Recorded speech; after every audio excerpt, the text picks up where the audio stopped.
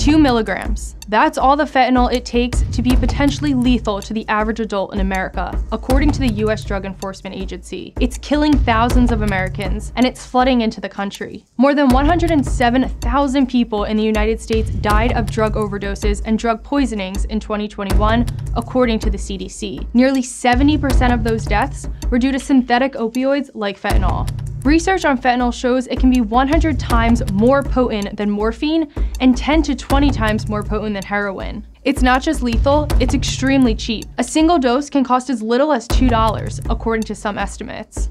In the past year, Texas law enforcement alone has seized over 342 million lethal doses of fentanyl.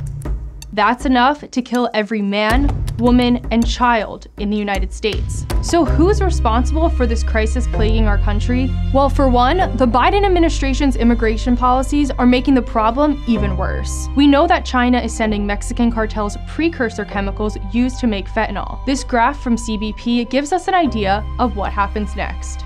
We routinely get announcements about massive drug busts, but those are just what CBP is apprehending. Far more are getting across unseized because 80 to 90% of Border Patrol agents have been pulled off the lines. CBP seized nearly 13,000 pounds of fentanyl in the 2022 fiscal year and about 11,000 pounds in 2021. Compare that with only about 4,800 pounds seized in 2020 when President Trump was in office. If we want to slow the flow of fentanyl into our community, where it destroys lives and devastates livelihoods, we must immediately secure the border, make clear to the cartels that their business model no longer works here, and empower federal law enforcement to do their job and protect the homeland.